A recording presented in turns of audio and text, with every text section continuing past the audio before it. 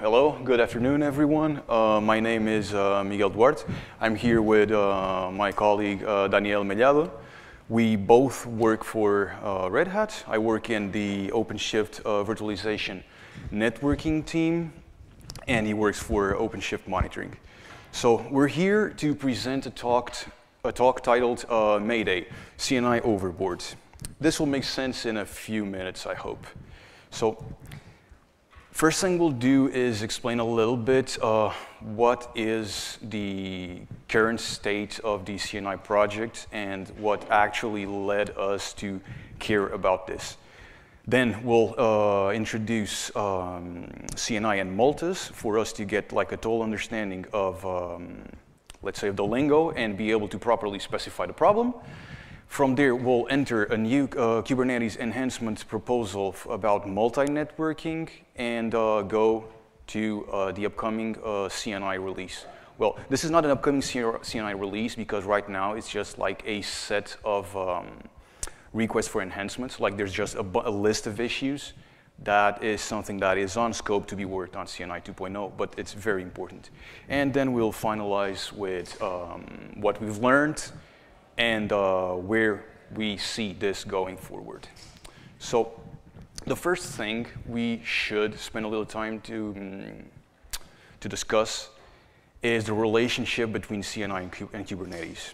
So for that, first thing is Kubernetes networking model is something extremely simple because it basically just says that every workload, every pod, gets a single interface in it with an IP address, and every pod, independently of where it is scheduled, will be able to communicate with any other pod in the system through that single IP on that interface. That interface is created and configured by CNI, which stands for Container Networking Interface. Now, you look at this like that, you get the impression that these two things are actually like bound together in a way. The reality is this thing in the middle actually does not exist. And what you do have is that Kubernetes understands something called CRI, which is the runtime interface, and this thing actually speaks to CNI. What this means is that there is no way for CNI to actually communicate to Kubernetes in any sort of way, nor Kubernetes knows anything about CNI. It really does not know it even exists. On top of that, another thing that is missing from here is, so let's say that your workload, for whatever reason, it actually like requires more than one interface. Like you have one, Kubernetes gives you that, it manages it, but it just gives you one. What if you need more than one? So for that, we didn't create, but there's a project called Multus that is responsible for that. Its value proposition is that enables the pod to have multiple networking interfaces. On top of that, this Multus thing actually understands Kubernetes. It speaks its API, and it actually speaks also with the CNI API, which we'll see later on exactly what it is. But yeah, so we have Multus that is responsible for these two things. It speaks Kubernetes, and it grants a pod the ability of having multiple interfaces. These multiple interfaces might not be only a virtualized interface. Sometimes you actually need to tap into like a physical host interface, like for instance, SROV. You might need that. And for that, you need to add more stuff into the picture. Like you need to use a device plugin. You need to use a thing, SROV network operator, which requires Multus, by the way, to be able to get your pod, your workload, an SROV interface. Like the picture is getting like more and more complex depending on your use case. Like the more things you need, the worse the picture becomes and the complexity increases. And this is what we have today, like all these things. And there are new initiatives coming up, like for instance right now, this DRA, Dynamic Resource Assignment, this thing got merged on, I think it's alpha for Kubernetes 1.26 or 27. And now what we have is a new emerging community enhancement proposal, Kubernetes enhancement proposal for native multi-networking. And this is what we'll focus on later on this presentation. Said all this, so I'll hand this over to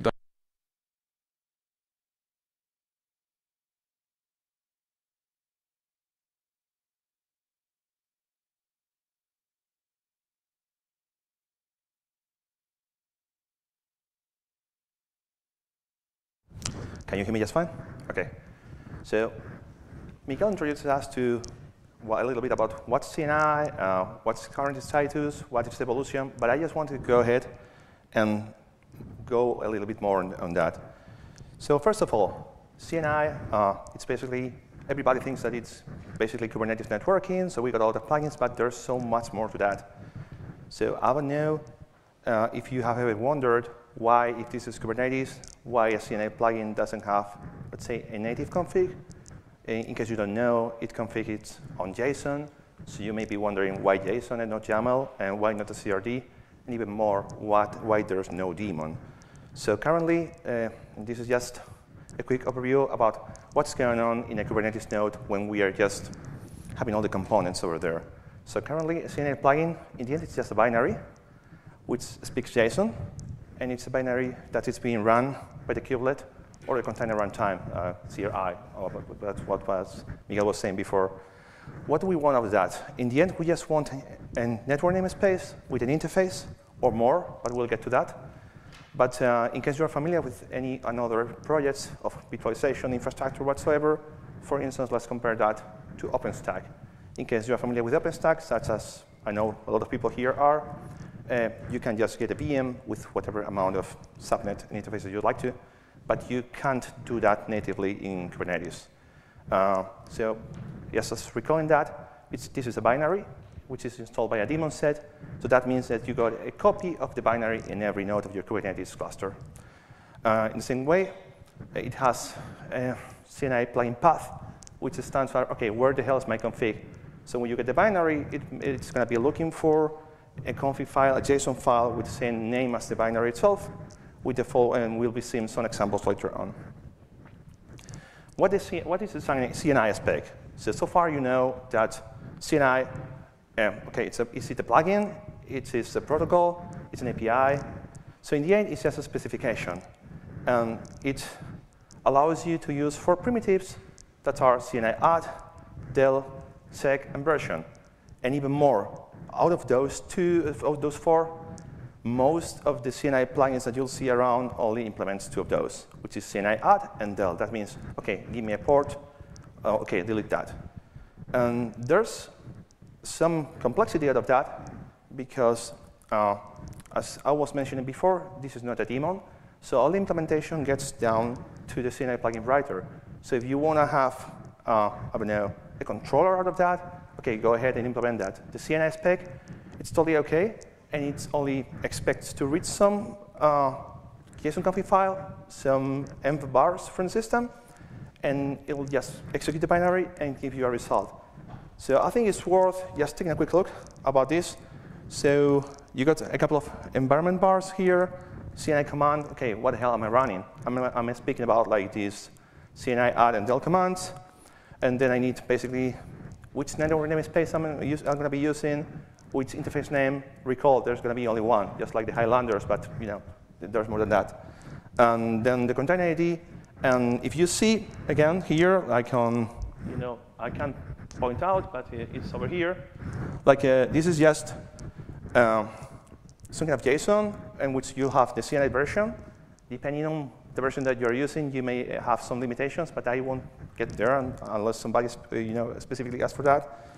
And you get your CNI plugin name and the type, and then you can do whatever you want to. Once it's there, it's going to be executed, and it'll give you an out. If you have been to some other sessions, you may have been talking about the previous results, and that's because you can also do CNI plugin chaining, which means that you can put several of those in a pipeline. And basically, if everything goes well, you get an execute code. You get 0, everything goes well, OK, go on. And then goes Multus. What's the problem here? I've been speaking about that we only got one single interface per pod. That's an acute limitation, especially if you are working with some telco environments, because the most basic telco workload is going to be a firewall. And how do you do a firewall if you only got one single interface? Good luck. So Multus is a project which aims to be some kind of meta plugin, and it handles, well, first of all, it handles several interfaces over there. And it's going to be, first of all, allowing you to use a CRD. OK, hey, finally, this starts to look like some Kubernetes native. But don't get me wrong. In the end, this CRD, it uses an object in Kubernetes called network attachment definition. But hey, it's going to be just a wrapper for this old-style JSON. This is something that we would like to change in the upcoming CNI 2.0. But yeah, I'll get that for later. So for now, what I want for you, if you get anything out of this, is that, first of all, Kubernetes native only allows you a single interface per pod. Use Multus, you got several. So this is a quick example of this. So you got let's use Flannel, but I don't really care about this, which plugin we are using. You can use any plugin for the community, Flannel, OBN Kubernetes, whatever you like to. But most of the using Multus, you get another, if you see here, another net 0 interface, net 1, net n. So you have several of those. And thus we can start doing something which is pretty much more interesting. So what are the pros about the current approach in CNI? So first of all, it's super simple. Basically, even if I stated that there are 4 primitives, basically I don't give a damn about anything but 2. So I want to create a port, I want to delete a port, and well, check and version are interesting, are cool, so you know which version I'm using about the plugin. But you know, if you see, I don't know, let's go check some fancy CNI plugin. If I recall correctly, so if you will go and do a git blame, you may get me wrong, but Cilium doesn't even have CNI check implemented. So that's just nothing, you know, like nothing fancy. But again, so this is no daemon. So any developer should have to reinvent the wheel and create their own reconcile loop for any CNI plugin, which kind of sucks because why would you like to, you know, reinvent the wheel for every CNI plugin?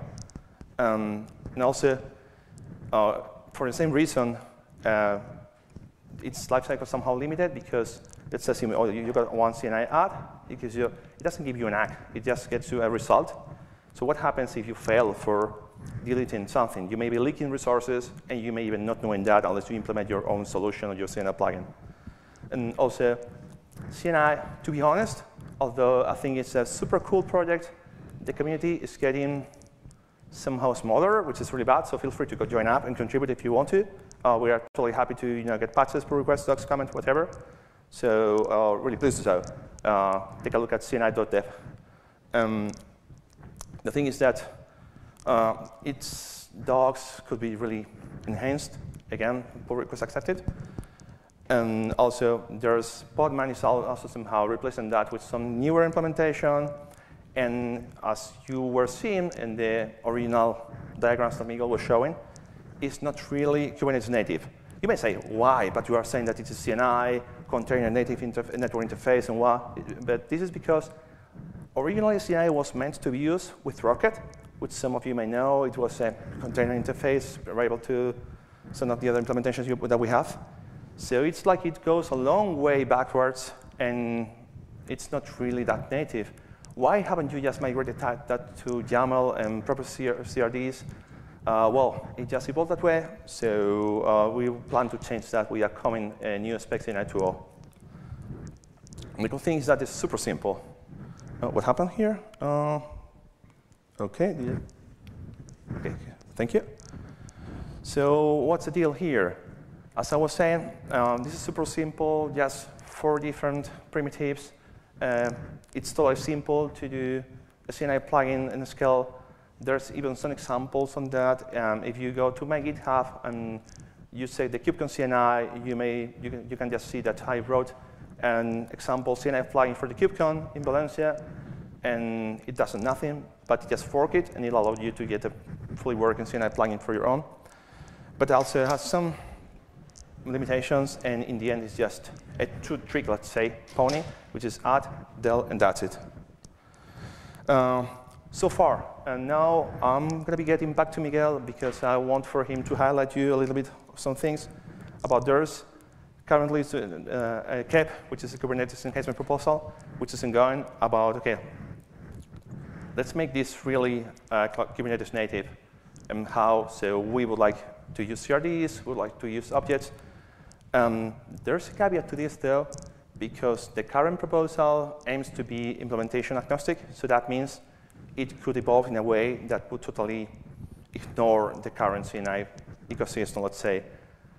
We would like, at least CNI maintainers and CNI developers would like to avoid that, because we would like to see that it's backwards compatible and it works fully. So CNI gets evolved rather than substitute. And also this may lead to, if some of you guys are working on support, if this goes on, we would like trying to do some migration path. Anyway, so I'll let Miguel go ahead and explain you a little bit about the, this proposal, but we'll get back to you later with some Q&A.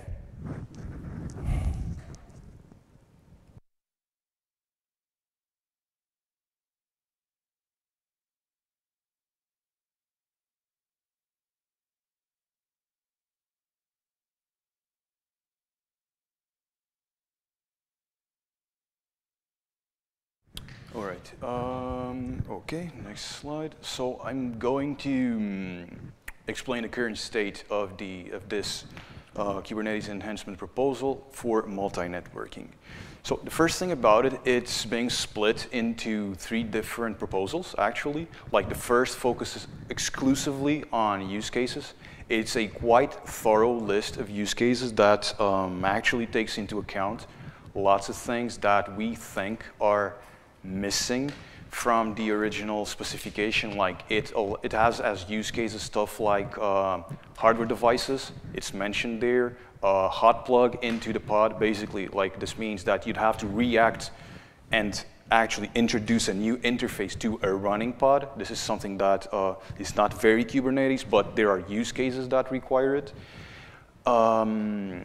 Then the second one is about defining the API. So it's like the one we are currently on. And finally, it would be a final cap that would basically introduce these code changes.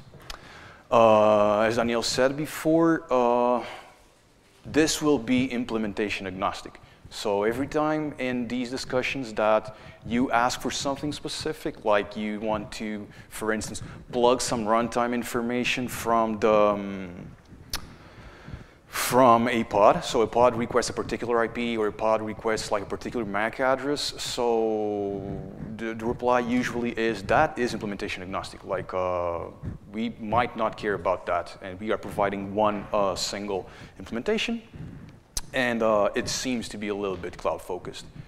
But on the good side, if you look at this, there are a lot of things you'll get for free. Like you'll get a Kubernetes native way to interact with the network plugin. You'll get an in-tree Kubernetes native way to have multiple interfaces on your workloads. So this means like all the entire ecosystem that I've shown in the beginning with Multus and all that, like half of that is actually not required. You have stuff like dynamic interfaces are featured in the community enhancement proposal. Hardware-based devices are also mentioned as an objective, which pretty much will simplify the original diagram by a lot. Like half of those balls will disappear, which will simplify by a lot the complexity of the solution. And finally, you get a native integration with things like network policies and services, which are, of course, also part and native to Kubernetes. And I would just like for you to take a look at, so here on the left, this is what the Multus CRD looks like. So you just, whoops, you just give it a YAML with a packed JSON thing in it where you can put pretty much everything you want. So if you forget to put a comma here, this thing will not work. Like it's JSON packed within a YAML. It really looks bad. It's error prone, and it's hard to get right. While to the right, what you actually have is YAML, simple. Like it's very easy to understand and obviously to get right. Now, another thing that happens nowadays with CNI is whenever you have to address one of its shortcomings, like for instance, reconcile a resource. Like, if you are an IPAM plugin, you manage IP addresses, you need to reconcile those IP addresses. This is done on a case-by-case, that's done case-by-case. So every plugin that you have will need to be able to do that. If you want to have dynamic interfaces, you will need to find another way for that. So for instance, what we did was to create a controller that looks at the annotations of the pod, sees an annotation change. It computes like the delta between the interfaces it has now, the interfaces that you want to have, and will then like either add or remove interfaces. So we added a new controller. We had to redesign Multus in order to be able to receive more inputs. So it's like a huge amount of work whenever you need to CNI to do something it was not built to do. Again, the one-trick pony knows one thing. This one actually knows two, but that's what it does. For instance, for Slack, there's no way for you to do this like natively. And there are people that are after these things. Now, not everything is bad. You have the upcoming CNI 2.0, like as I said in the beginning, all you have is like a list of issues, but you can opinionate on them. You can say what's your opinion. You can try to raise their priority, but there are lots of things that are being considered right now that will make this easier and better. So it is considering demonization. So instead of it being like a binary file just on a host file system that will be invoked, it will be run in a pod that is managed by a daemon set. That's a lot better. It helps you to add another lifecycle methods. It will be easier to deploy, and of course, it's Kubernetes native. You'll get an enhanced lifecycle, so there's a particular issue for this, and the most important thing here is they're planning on adding a garbage collection verb. So instead of you having to write a controller to reconcile your IP addresses, for instance, you'll add a verb in CNI that will actually do that for you. So it will simplify your life quite a lot. Again, this is just like an idea right now, and it's being planned. Another thing, plug-in events. So this is actually a way for CNI to feed back information into Kubernetes. So for instance, let's say that CNI actually sees that your pod got a new IP because of Slack. So it will introduce that new IP address to kubelet. And finally, also device interactions. Okay, as conclusions, what we have right now is that this multi-networking enhancement proposal is very strong in terms of use cases. It basically addresses like all the current limitations of CNI, at least as we see it, and it kind of addresses the entire Multus feature set. So hardware devices, it is native to Kubernetes, and it allows you to add more than one interface. Come on, it's multi-network. All of this put together makes that, well, CNI 2.0 better be good. It has like one chance to do things right, or it will actually probably become extinct, or at least that's what we are concerned about. And well, you can help. Like you could give feedback to the existing issues. Like if you think that you as a CNI developer could get something, like your life could be easier in any way, just comment, like ask for it, and it will probably be like taken into account quite for sure. And yeah, we have no doubt that this is where we are. Like Kubernetes users will go on and live a long, happy life, but CNI is freezing in the water, and probably, like, it will probably die. The fun thing is that probably there's room for everyone, and they can still fit together and find a way to be happy. And yeah, thank you. Any questions?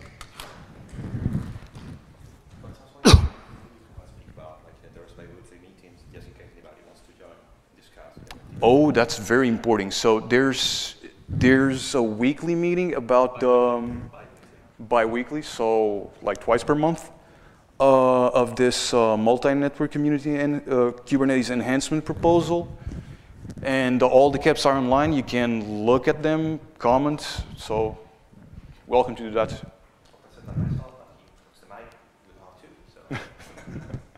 Yeah, if you have any questions, like now's your time. And if not, well, thank you for your time.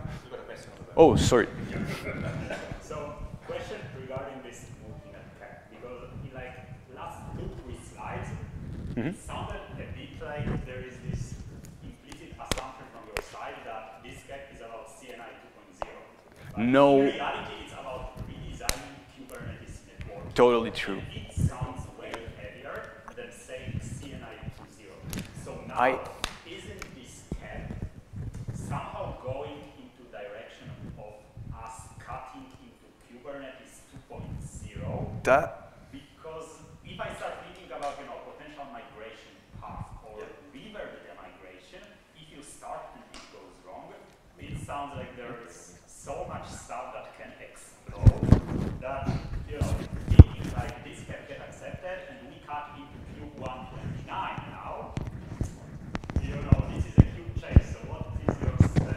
Like, Hey, hold on, Miguel. Just somehow. oh, I need to repeat the question. Well, it was very, very long, and I'm really sorry. I would really hope that we could kind of make this a little bit more interactive, because there's one thing that I noticed that if you ask me that question, it's because I did not explain this properly. I'm not saying that this KEP has anything to do with CNI 2.0. Those are two different things. CNI 2.0 is on one track, it is trying to do something, and at the same time this thing is trying to do kind of what these guys are also doing, but in a native way, and they're trying to specify it. So both of these entities are trying to address the shortcomings of what you have right now, right? And one of them is native, and the other one is like an improvement over what you have nowadays. So, would you like to rephrase your question with this in mind? Like, I'm not saying that the KEP is about CNI 2.0, because they're really not. Yeah, so now my long question becomes two short questions. So first of all, I take from your presentation, like, you are on the side of CNI 2.0 guys. Having said this, aren't you scared of the multi-net KEP? Yeah, so the question is if we are scared of the multi-net KEP as someone that looks like we are pro CNI 2.0. So the thing is, I think there's room for everyone involved. Like, first off, I really think like all the advantages that you get on this KEP, like those are real, and that's the real way to do things forward. Now, what we want to have is a CNI 2.0 way of keep being relevant. We still think it can still be relevant even if this thing enters, because like part of its problem is also, part of this multi-net KEP power is also its weakness, or the other way around, like its implementation's agnostic. Like it can be just a wrapper over the existing CNI, or it can be something totally different and replace it, or ignore it somehow.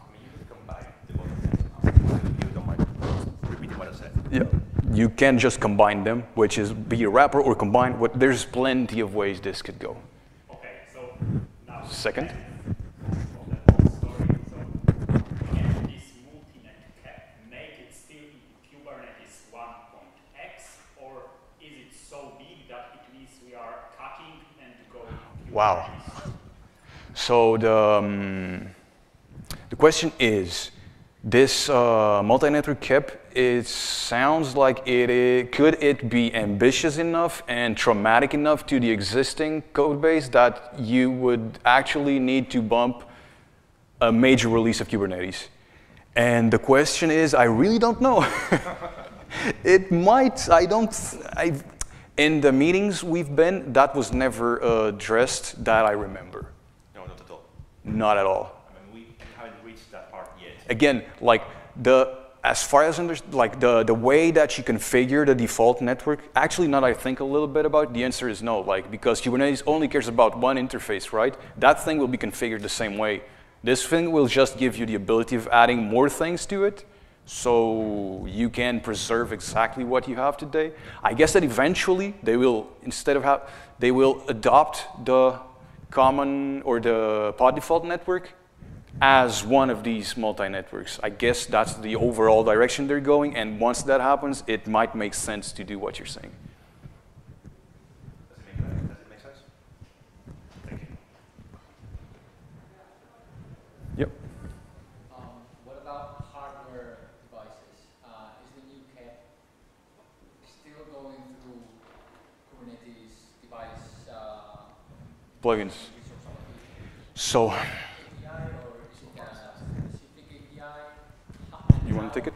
I really don't know. Device plugins, or if there are still device plugins, if they still make sense, how can they communicate Yeah. data back to you? So the question is, if in this KEP, does it still will the hardware devices still be, will it still use device plugin to actually grant the pod access to the physical network device? So we really don't know, but because that is only really listed on the use cases. This is a work in progress. Yeah, Sorry for you having to repeat that later on. So we haven't reached that part yet. So we probably may want to speak or also adopt DRA support, but we don't know yet, so free to come over. but I do think like the device plugin still has a role to play in it. Probably the thing that Multus does nowadays of acting like a man in the middle to kind of instruct the CNI plugin of which device it allocated. Well, probably this implementation agnostic thing will have to do something quite similar, but we really do not know. So far it's high level. It's a use case only. Yeah, exactly. It's listed as a use case, so it'll probably address it when, by whom, we don't know. Okay. Any other questions around, guys? All right, so, well, thanks for your time.